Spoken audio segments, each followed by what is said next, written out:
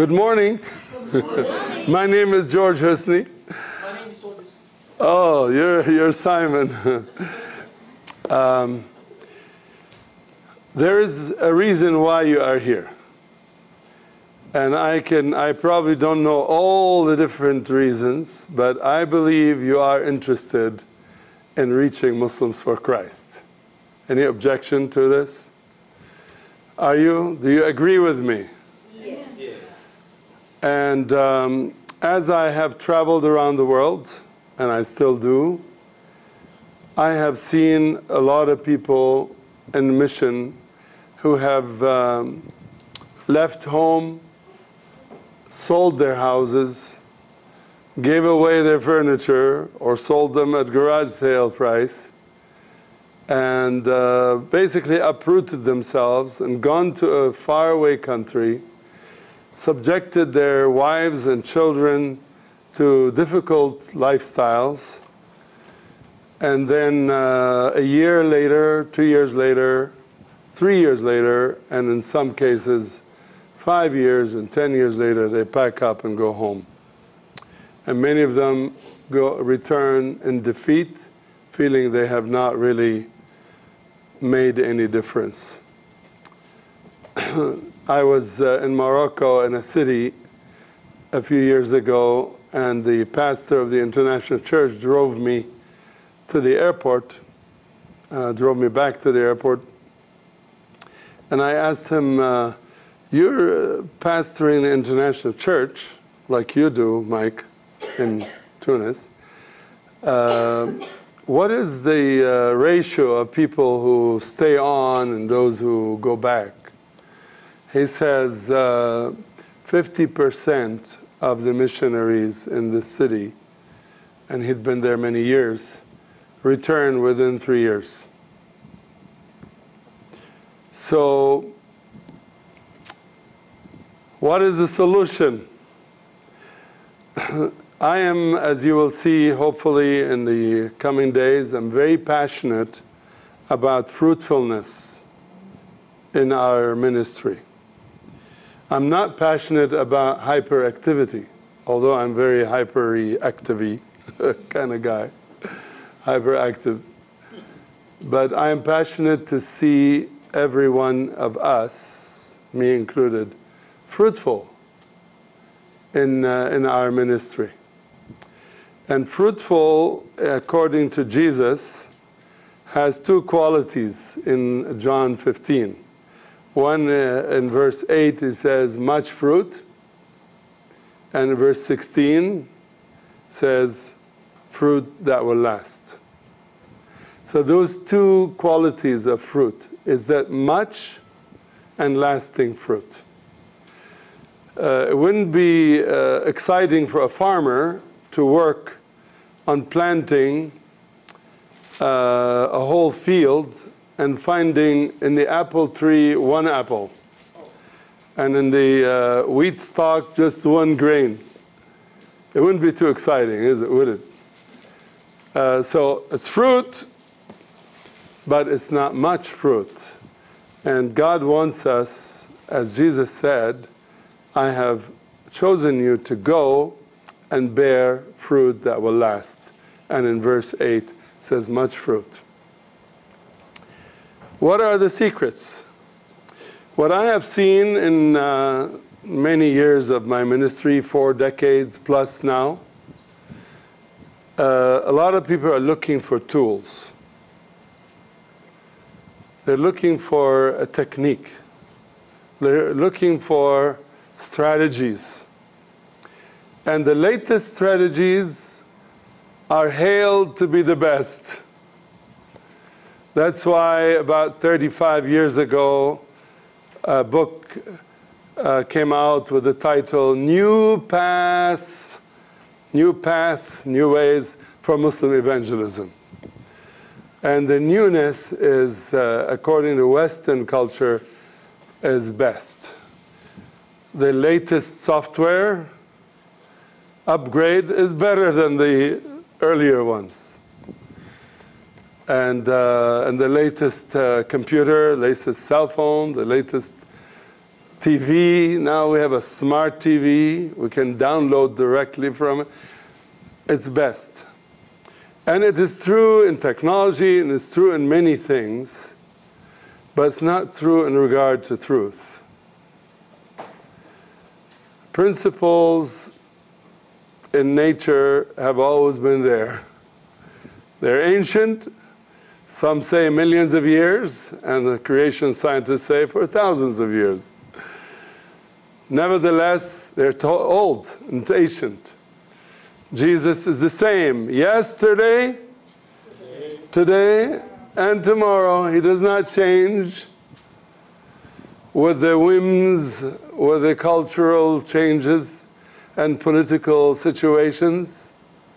Truth and principles remain the same. So far, so good? Are we in agreement? Amen. So what is the secret of success for a missionary?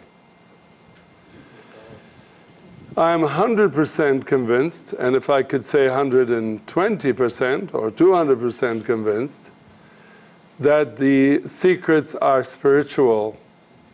They're not tactical or technical or strategic. Although I don't shy away from strategy and tactics, these are necessary. We could use wrong tactics, and we don't want to. But even if we do use wrong tactics, but we are right with God and we are spiritually filled with the Holy Spirit, God will even overlook our bad strategies. Now, we don't need to learn bad strategies so that God will be honored. Paul addressed that in Romans 5 and 6 regarding to sin. Let's not sin more so that grace may abound. So we will try as much as possible to learn what are the best techniques, even the latest techniques, whatever techniques there are in communication, in how to present the gospel, any illustrations we may learn. We need to learn all that stuff, but let's not depend on them. As much as the Bible tells us that those who trust in chariots and horses to win the war will not make it, because the battle is the Lord's. And in the spiritual realm, it is very much so. The battle is the Lord's.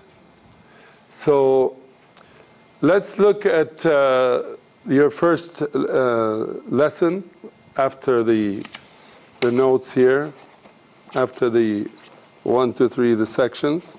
The first section, worthy of the calling. This comes straight from Ephesians 4, chapter 4, verse 2. It says, live a life worthy of the calling. And so I selected for the first passage 2 Peter chapter 1 and verse 10. And later on, you're going to have a little time to go over the whole chapter. It says, therefore, my brothers and sisters, make every effort to confirm your calling and election. For if you do these things, you will never stumble. We're going to learn what these things are. But at this point, I want to emphasize the calling. Are you called by God to do what you are going to be doing or you are doing? Or is it because you were sitting in church and a missionary came from some hinterland and gave a great presentation and challenged you that there's a need for English teachers in this country, or for medical doctors, or for missionaries, or evangelists, or disciplers, or pastors, or any, and so you said, well, I can do that.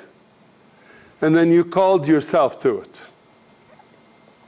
I want us to be sure that we are called. Because if you are sure you are called, nothing will stop you. The one who's called by God is equipped by God. Because he who's calling us, who called us, will do it. if we are living according to His will and purpose, and we are obeying the call, nothing will stop us. We are invincible.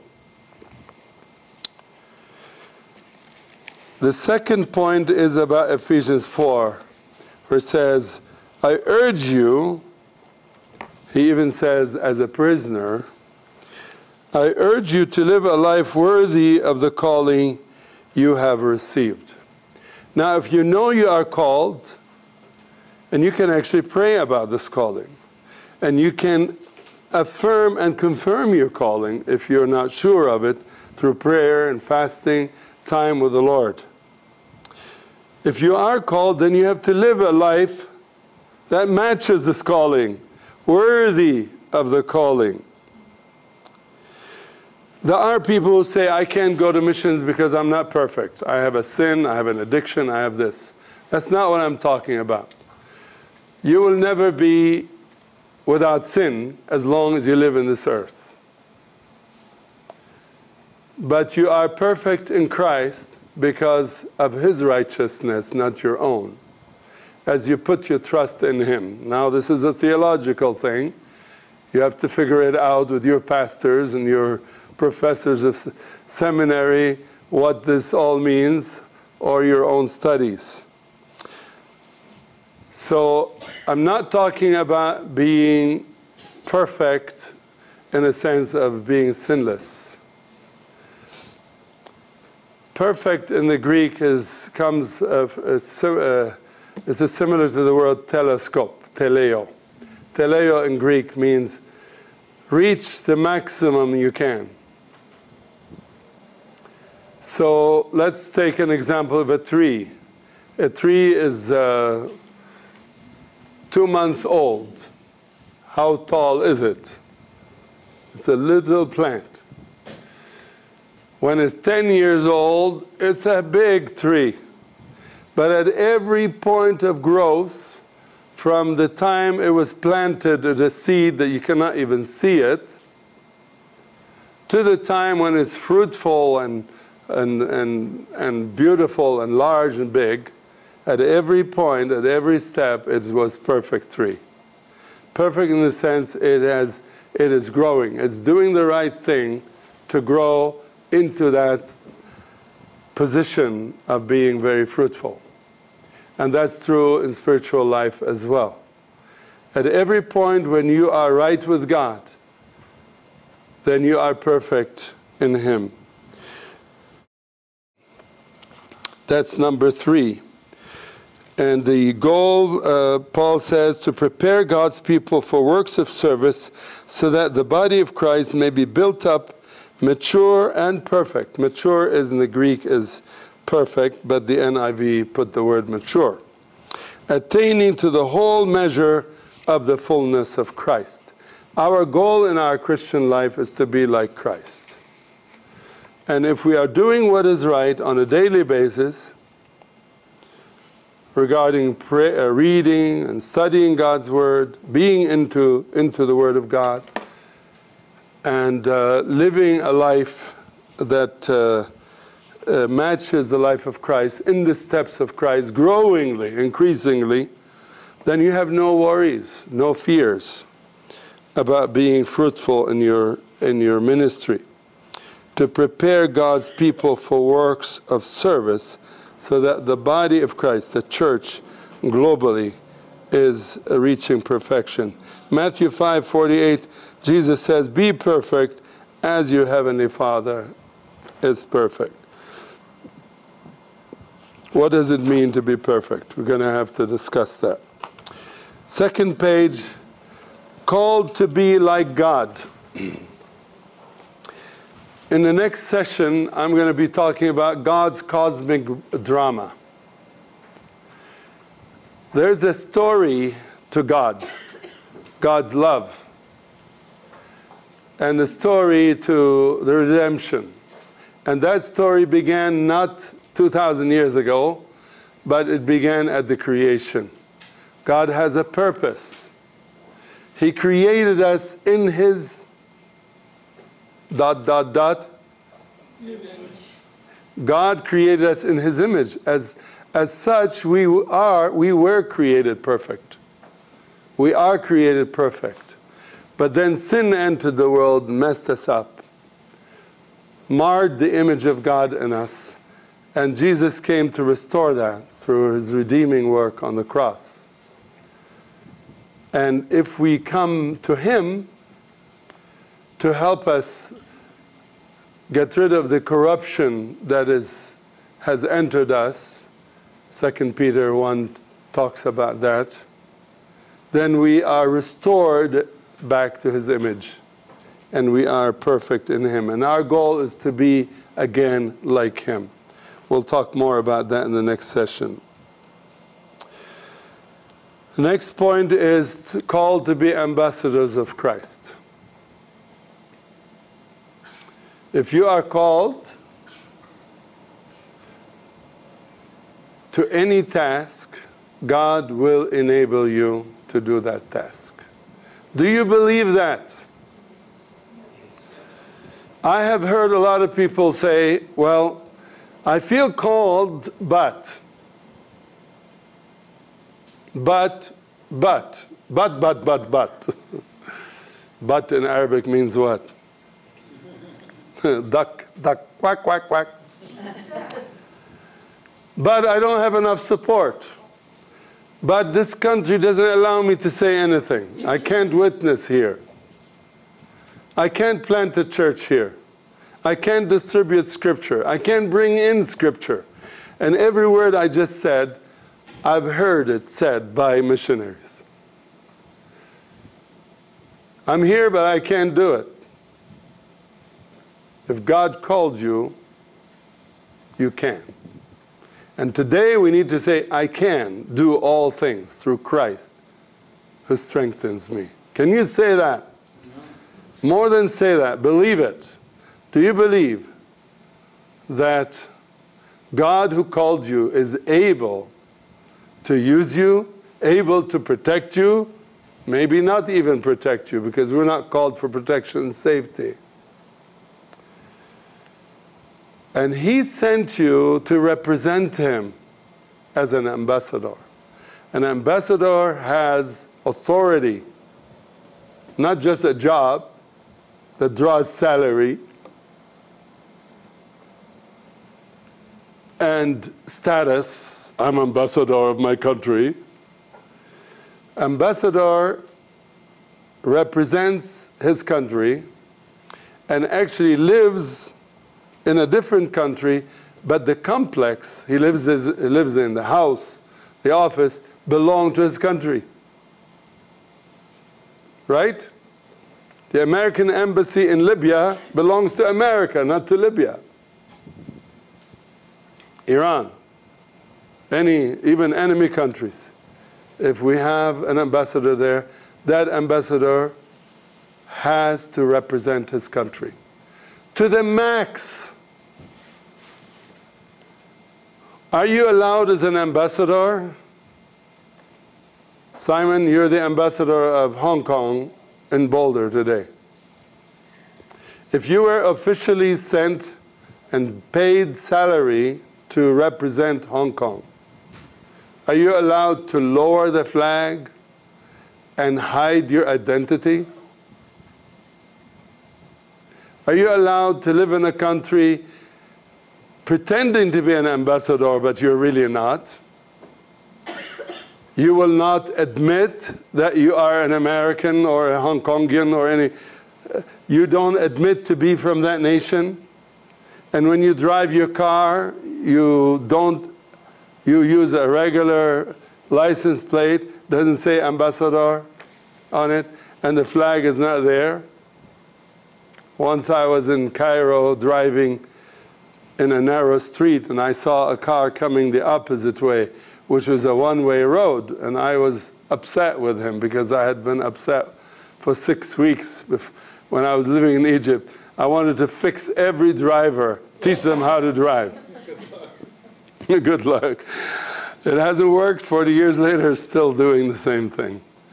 And so I rolled the window down. I started shouting at this driver. It turned out to be the ambassador of Lebanon, my country. So I said, hi, how are you? Oh, nice to meet you. How did I know he was an ambassador? As I rolled my window, I looked and I saw the flag on this car. He is proud to be Lebanese, and he's obligated to be Lebanese by the fact that he is Lebanese and that he is the ambassador of his nation. How many of you and how many missionaries today go to a country, they're ashamed of the gospel, they're ashamed of Jesus, they're ashamed of the church, they're ashamed to be ambassadors of Christ.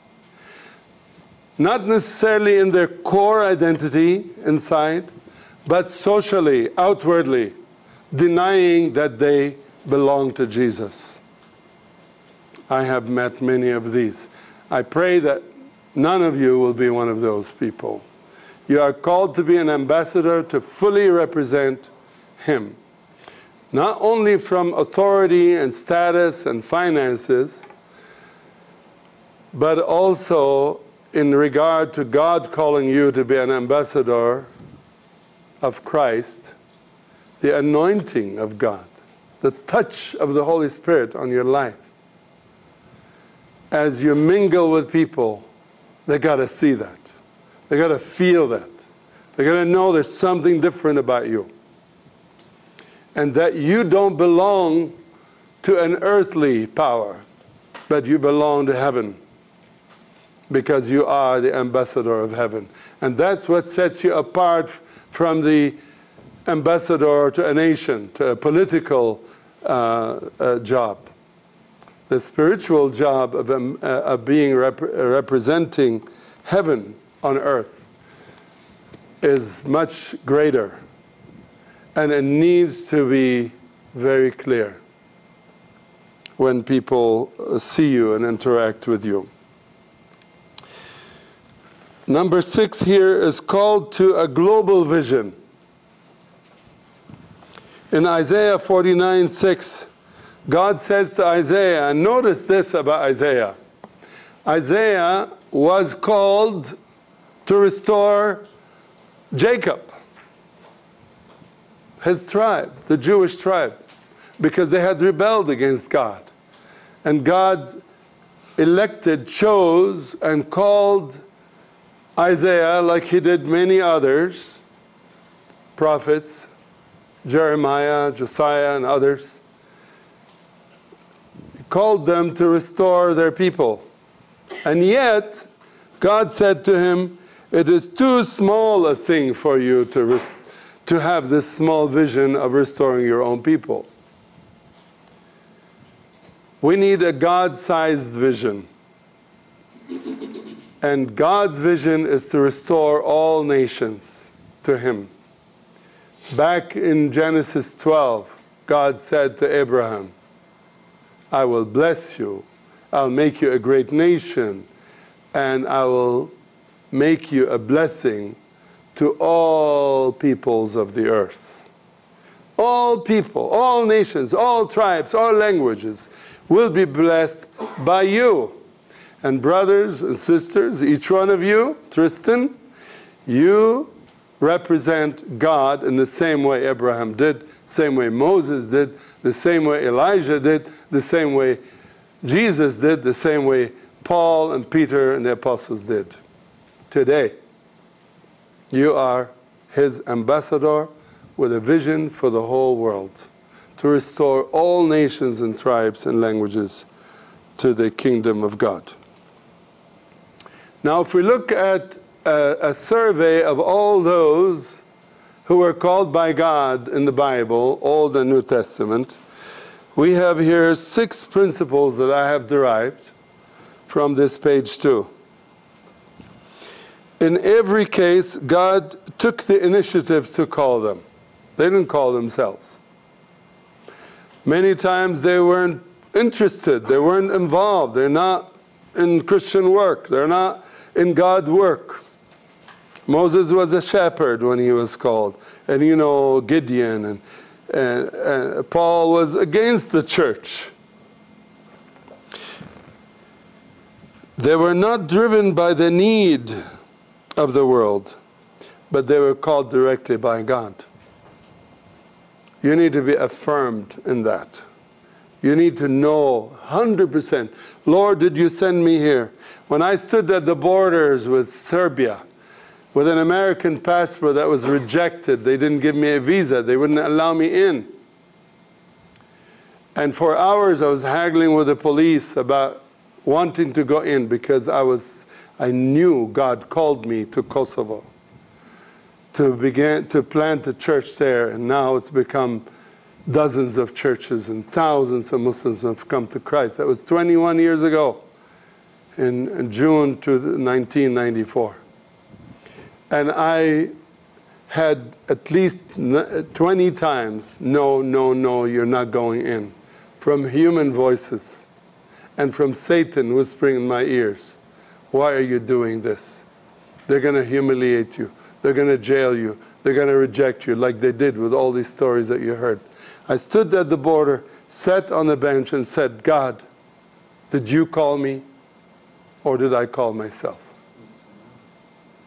And the answer came within a few minutes, and they gave me a stamp. If you want to know that story, it's in my book, and I will probably tell it to you in another session. God makes a way where there's no way. If you go by His authority and you trust Him, there's nothing you cannot do. You're there? But you need to be affirmed and be assured of His calling. Secondly, most of them hesitated and responded with fear and a sense of inadequacy. Gideon says, who am I? I'm from this little tribe. Jeremiah, the same thing, says, I'm just a child. Moses said, I can't even talk. Everyone hesitated because humanly speaking, we cannot do it. Humanly speaking, I'm not able to save one soul, no matter how many techniques, no matter how many wonderful words I use, and the great illustrations I have learned, no matter how many years of experience I've had, no matter how many books I've read, or how many degrees in Islamics I have earned.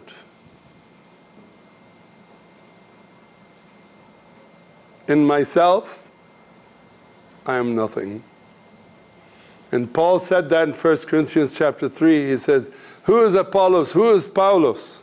Who is Paul? Who is Apollos? We are nothing. We're just servants of the Lord, trying each one to do our tasks according to what God has assigned to us, the different tasks. But he also said, I have come to you in fear and trembling, not with eloquence of words, not even though he was educated. He had fear and trembling, and yet boldly declared the gospel. Why? Because God enabled him, not because he was able in himself. Thirdly, they surrendered to God and obeyed the call. Moses finally, after arguing with God, he said, yes, sir. Yes, sir. I'll do it. I'll go. And that's what we need to do. Say, Lord, I will do it. If He tells you to go to that person that looks violent, has a gun in his hand, and you're going to put your hand on his head and pray for him. Sarah has that story in Lebanon. The general of police there who were arresting her. She prayed for him, and then he ended up paying her fees to come to the States. God will enable you. He'll give you authority. He'll give you power. Just you need to believe Him. You need to trust Him. Surrender to Him and to His will and say, God, I'll do whatever you tell me to do. I'll go wherever you send me, and nothing will stop me. Not even death. No threats, no dangers, nothing. Who will separate us from the love of God? Romans what? Romans 8. Fourthly, they trusted in God and put their faith in Him despite perceived danger. Read Hebrews 11. You'll find that to be true. Fifthly, they suffered and experienced persecution and hardships. Jesus did not call us to a wimpy little life. He called us to be powerful agents of heaven. And we have the Lord of hosts as the commander-in-chief. Do you remember Elisha's servant? He said, look at all these vast numbers going up against us. And he prayed, Lord, open his eyes. Open his eyes, saw hosts of angels. They're there.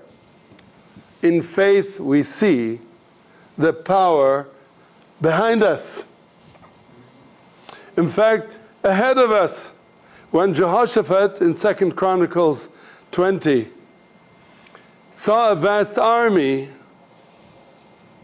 and I had been in that place, Ein Gedi in Israel. I was there like 5 years ago, and I preached this sermon, not this whole sermon, but about Jehoshaphat at that spot. He was backed up to a mountain, and the Dead Sea is in front of him. And an army coming from this side, another coming from here, ambushed completely, and they cannot go anywhere. And he said, Lord God, we do not know what to do, but our eyes are on you. Immediately God answered. He says, you will not fight this battle, for the battle is the Lord's. However, go. Don't just sit in your tents, because God will do it. Go to the end of the gorge and take your positions and watch the deliverance of the Lord. And they watched, and they were amazed how these armies coming from here and here started fighting each other. They said, oh, he looks different, let's kill him. He looks different, let's kill him. And the enemies of God's people destroyed each other, and not one soul was lost that day among God's army. Do we believe that God can make a way where there's no way? When we are backed up to a wall or to a sea that we cannot traverse, and behind us is an army coming to kill us, and a little stick struck the water, and the water stood like a wall on both sides, and God's people walked safely through. Do you believe that? Yes. Or are these myths? If you believe they're myths, you can quit today and we'll refund you. I mean it. God is looking not for smart people or handsome and beautiful people, tall or short and fat or thin. It's not about yourself. It's not about who you are, your character, your knowledge, your experience, your education. Are you called by God, and do you believe Him? Yes. Then you're invincible. Nothing will touch you. No weapon forged against you will prevail. You have full immunity as the ambassador of heaven. But the minute you deny Jesus, you lose that immunity. And you are exposing yourself to danger, and God is going to let you have it.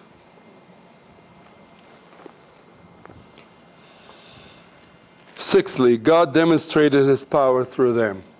We have a cloud of witnesses. A cloud of witnesses throughout the Bible. Not one of them who were called by God did dinky little tasks. They were all called for impossible jobs. Whether fighting with a few, let's look at an example, 1 Samuel 14. Who's in 1 Samuel 14? Jonathan and his armor bearer. He was stupid from a human perspective. There were 600 people on the other side. And he was alone with his armor bearer. The armor bearer just carries all these spears and gives him one spear at a time. That's all he can do. He can't even fight because he's carrying these spears. And he's standing there. And he looks, he says, what do you think? Shall we go up against them? And then he says, let's do it, because 1 Samuel 14:6, what does it say? Because, Simon, what does it say? First, read it. 1 Samuel 14:6. For God is not restrained to save by many or by few. This man believed God, that God can do above and beyond what we can ask or even imagine. Not just ask, even imagine. Who is your God? Is he God of the universe? Is he the God who made the heavens and the earth, the stars and the seas, who can with one word, with a puff, he can move stars around, whole galaxies? And you don't believe him to protect your little insect-sized body? Or to make a way which looks impossible to you, but there's nothing impossible to him? We need to believe God to do great things. And he has demonstrated in the scriptures and in history, and perhaps in your own life, whether it's miracles, answers to prayers, all kinds of things that are not possible humanly, but God has intervened. I want to end this session with this verse, 1 Thessalonians 5:24. The one who calls you is faithful, and he will do it. Let's read it together. The one who calls you is faithful, and he will do it. Wow. The Bible doesn't leave anything for us. Doesn't leave us questioning. Will he do it? Can he do it? What does it say here? He will. Not can. Of course we know he can. But will he? That's faith. That's trusting God. Will he do it? The one who called you is faithful, and he will do it. Praise his holy name. Glory to God in the highest.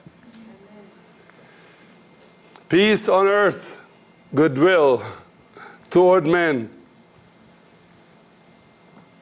The good news is Jesus is the good news. And he will come into your life, transform your own, and use you to transform others' lives.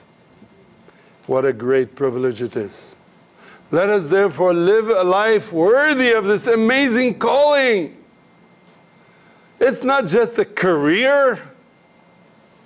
There's so much language in missionary writings that is stupid.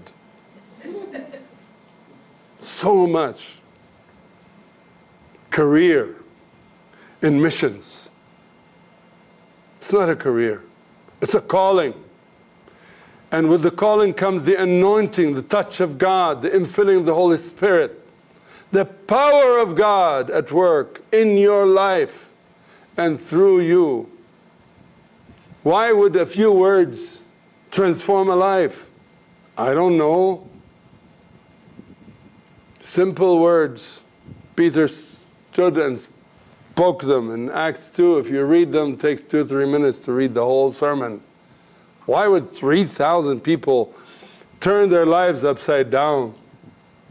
It's the power of this. It said they were pricked to the heart. Who pricked them? The Holy Spirit was there. So let us live a life worthy of the calling, which means all these things we talked about. We'll be assured of our calling. We aim to live in the steps of Jesus, to be like Him, perfect in Christ. To be like God, restore the image of God that has been marred by sin and corruption. To be ambassadors, unashamedly, raising the flag of the gospel wherever we go, with a vision that's God-sized, global, even cosmic vision, and to trust Him with our lives and with our ministry. And then remember, the one who called you is faithful, and He will do it. Is this a memory verse you're going to take away today? I recommend at the end of your notebook, you have a piece of paper where you would make some special notes. These special notes can be a verse that you wanted to memorize or an action plan. Because let me tell you, you're going to hear hours and hours of talking from this place. And you're not going to remember all of them. Right now, if you are impacted by a thought, by a concept, if you feel you need to make a decision, write it down at the end. You have a number of sheets here for that purpose. Fill them all.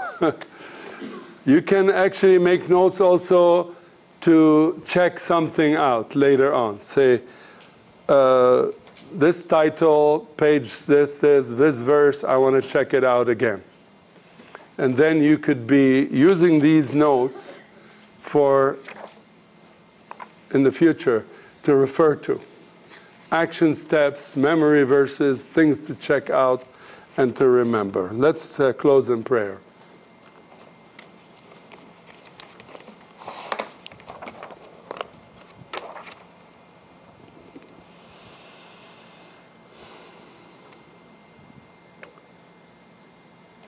Speak to God. Tell Him something that you heard Him today. Tell Him that you believe Him. Confess if there's something to confess and make it right with Him. And tell God, Lord, I really do want to live a life worthy of the calling. Help me. Thank you for your grace, for your mercy, for your goodness. Thank you that you are faithful, and thank you for your promises, that you will do it. In Jesus' name, amen.